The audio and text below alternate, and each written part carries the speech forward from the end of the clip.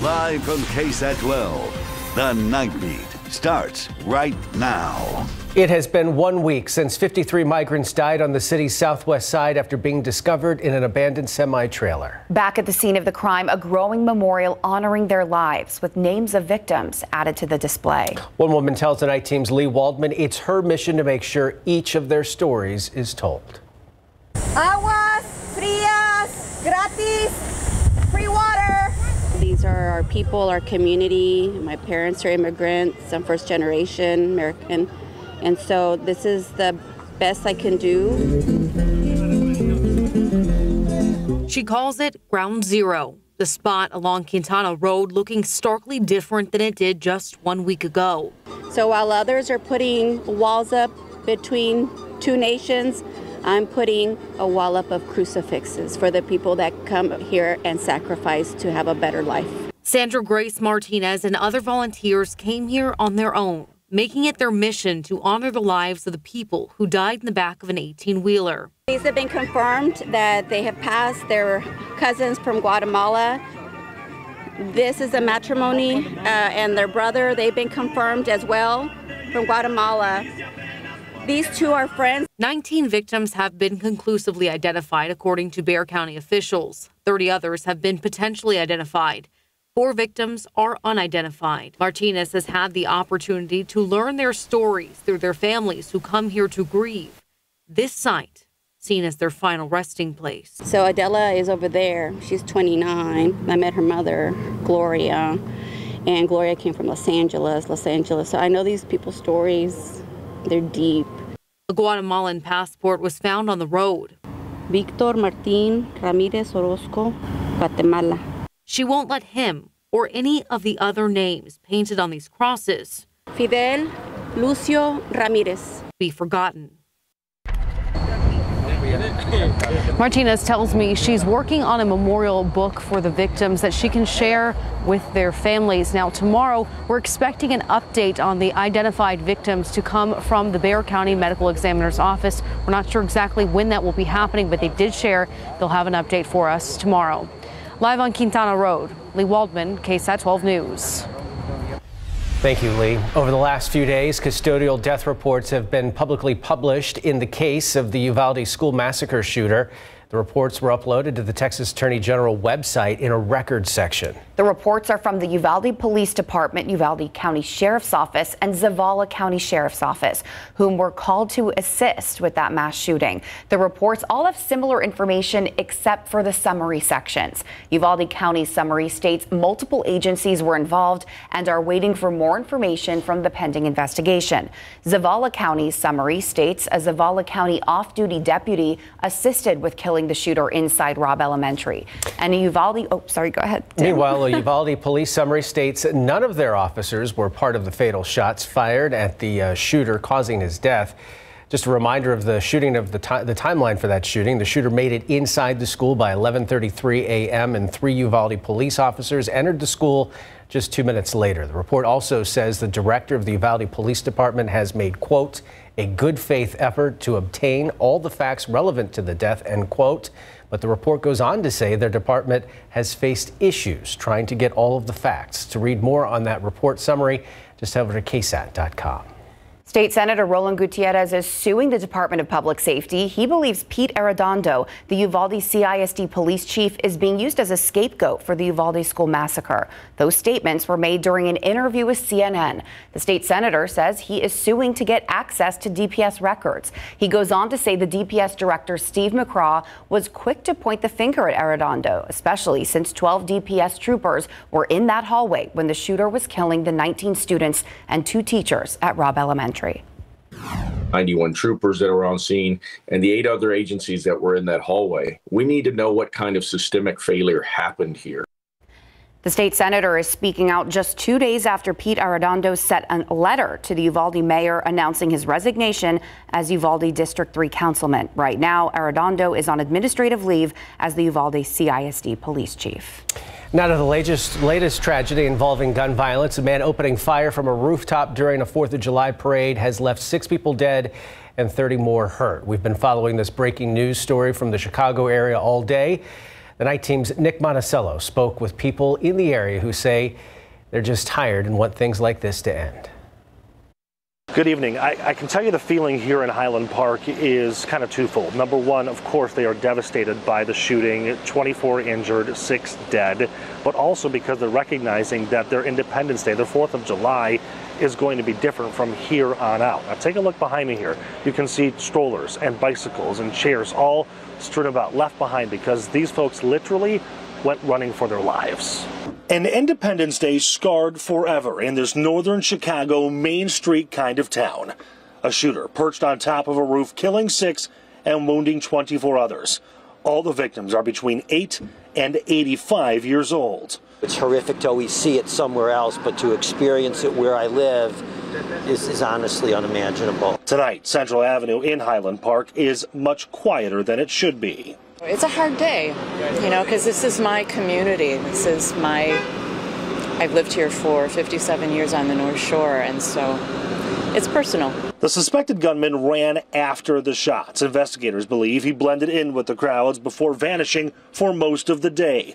Then, around 6 p.m. Central Time, an officer spotted him on a local freeway. There was a short chase, and eventually the suspect gave up and was taken into custody without incident. That's the end of a horrifying day.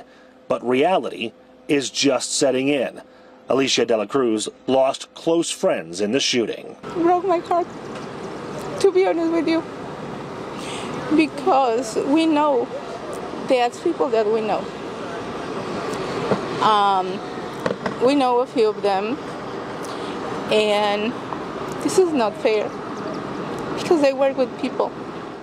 The locals here, they're starting to talk about what to do next. Memorials, candlelight vigils, things that unfortunately we are used to seeing here in the U.S. In Highland Park, Illinois, I'm Nick Monticello, KSAT 12 News.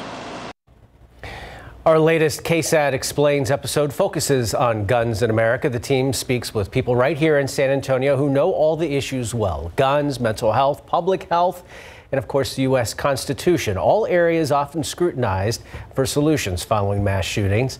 You can hear their perspectives right now. Just head over to ksat.com/explains.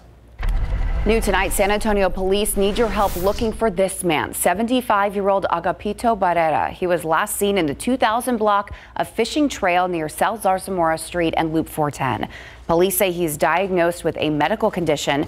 He was last seen wearing blue scrub pants, a Spurs t-shirt, and a silver cross necklace.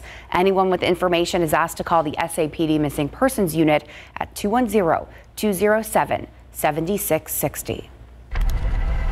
Here at home, people are still looking for answers from a fatal shooting in a West Bexar County neighborhood. 2 suspects are accused of shooting and killing 65-year-old Jose Ramon.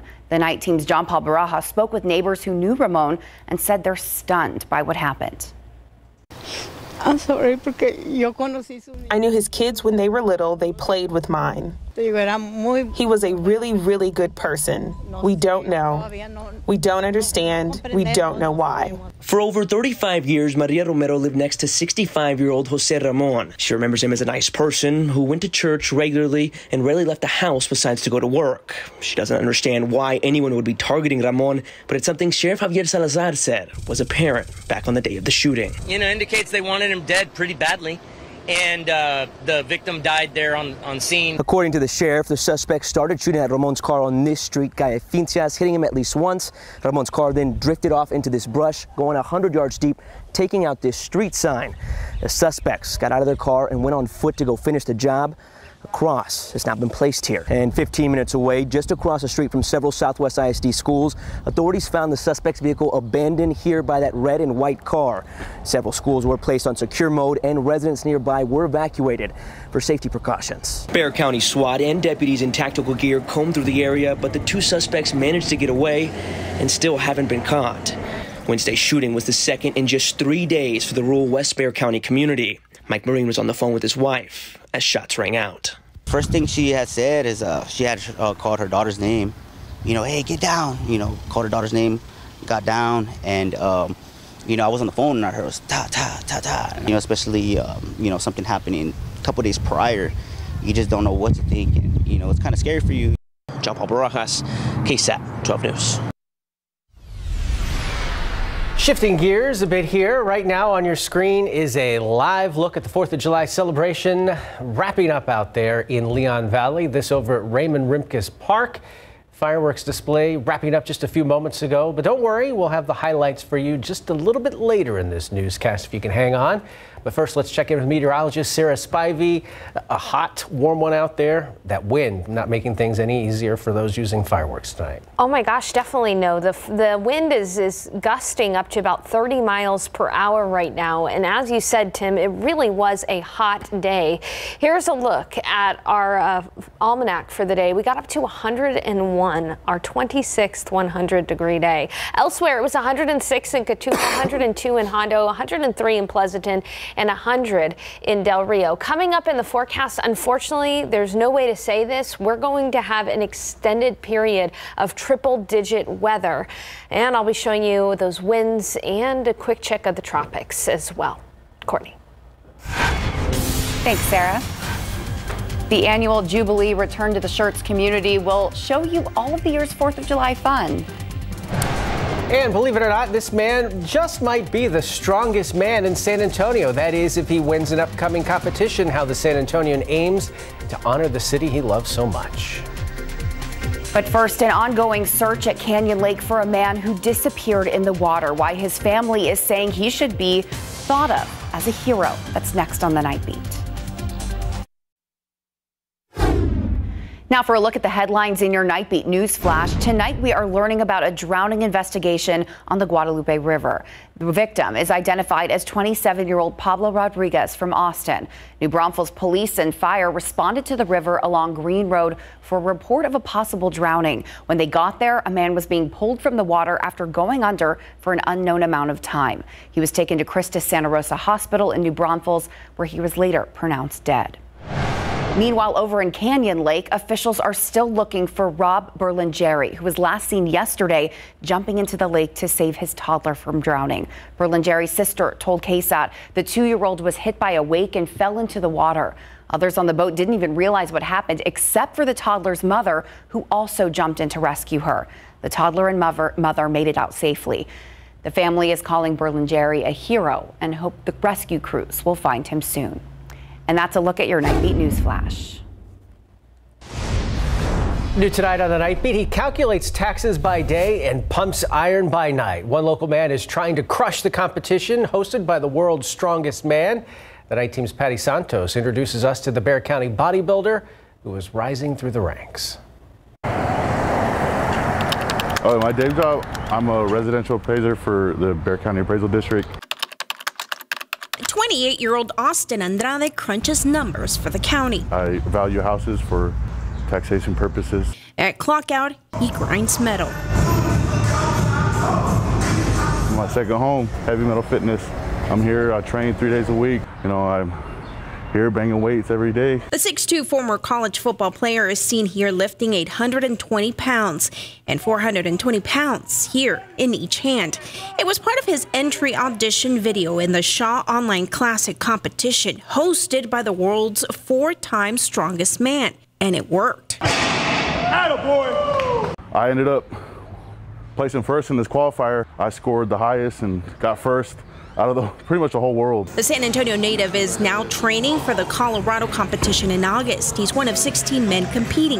Whoever wins that gets invited to the world's strongest men competition next year. I'm always chasing numbers, like I'm trying to get better. So I hit 860, now it's 900. He and his training partners spend at least 3 days a week at the gym. It's where he's always felt like he belongs. Being the big kid, you know, that's the one thing I gravitated towards in high school was the weight room, and that's one place I was comfortable with. This strength is harnessed through large portions of chicken, good carbs, and a lot of steak. Take the average person and double it.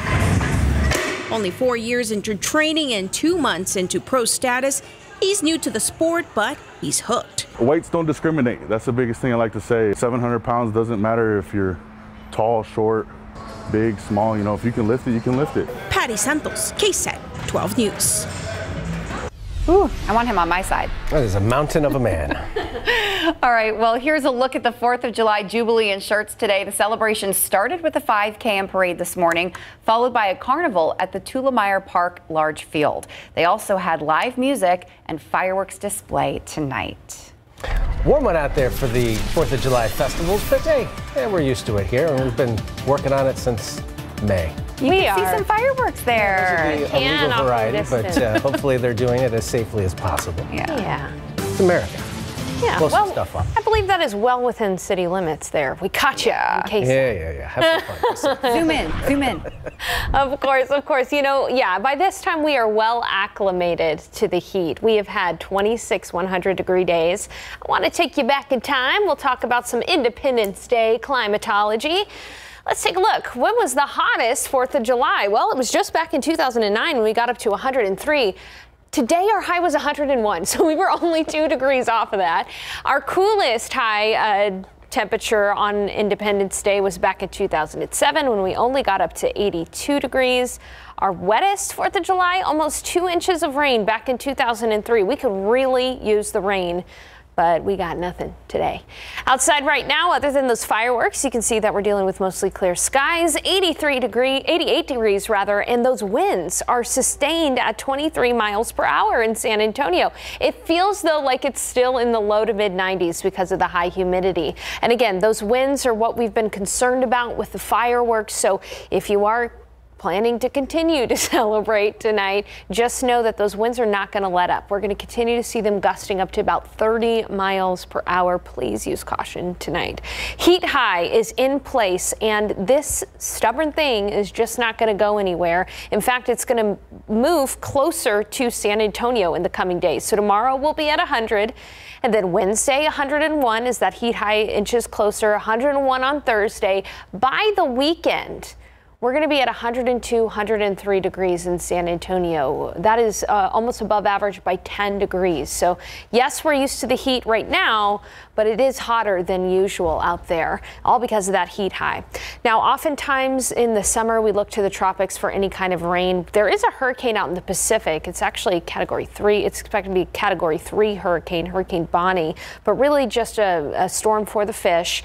It's going to be out in the Pacific Ocean. And unfortunately, where we would need some development to happen in order to get a rain chance here in South Central Texas, no development is expected in the Atlantic over the next 5 days.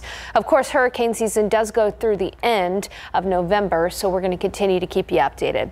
Early tomorrow morning, going back to work, it's going to be 77 degrees in the early morning hours, mostly cloudy. Humid, 84 at 10, 90 at noon, and then in the afternoon, 100 degrees for the high temperature. Not quite as breezy tomorrow, but we will have winds from the southeast at about 10 miles per hour at times. And the humidity is going to stay high, so heat index value tomorrow during the peak heat of the day, 101 to 104.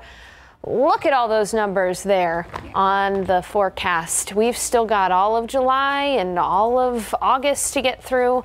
We're likely going to come close to the top 3 100-degree day years in San Antonio. Pretty brutal forecast right there. Absolutely. Thanks, Sarah. All right, Andrew, for those who are missing basketball, get a chance to see some of the young guns start playing in the NBA for Summer League. And obviously it's going to be very important because a lot of these young guns are going to be playing during the regular season this year, at least we think. When we come back, we'll hear from Joshua Primo, the young gun himself, 19 years old, second-year guard, on his expectations for this season. Plus, Joey Chestnut does it again. Got that too next.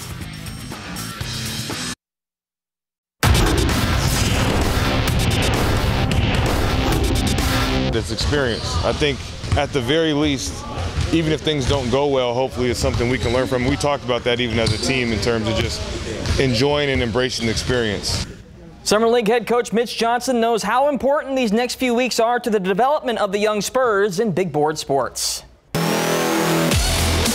Our San Antonio Spurs are 4 days away from kicking off play in the Las Vegas Summer League, and all eyes will be on the 19-year-olds to see what they can do on the court. That includes Joshua Primo, who's entering his second season with the Spurs after an impressive rookie campaign. His stats don't look all that great at first, but he started 16 games and nearly averaged double-digit points, 4 rebounds, and 3 assists per game over the final 2 months of the regular season.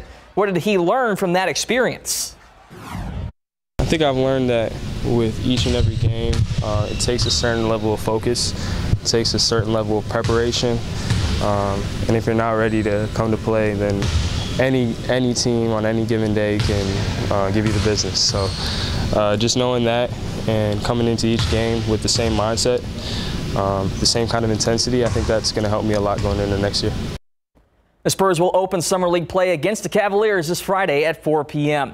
Earlier this afternoon, WNBA star Brittany Griner reached out to President Joe Biden directly through a handwritten letter asking for her and other detainees' freedom. Griner has been detained in Russia for 130 days now, awaiting trial on charges that she tried to smuggle vape cartridges with cannabis oil into the country. Here's an excerpt of what Griner wrote, quote, "As I sit here in a Russian prison alone with my thoughts and without the protection of my wife, family, friends, Olympic jersey, or any accomplishments, I'm terrified I might be here forever.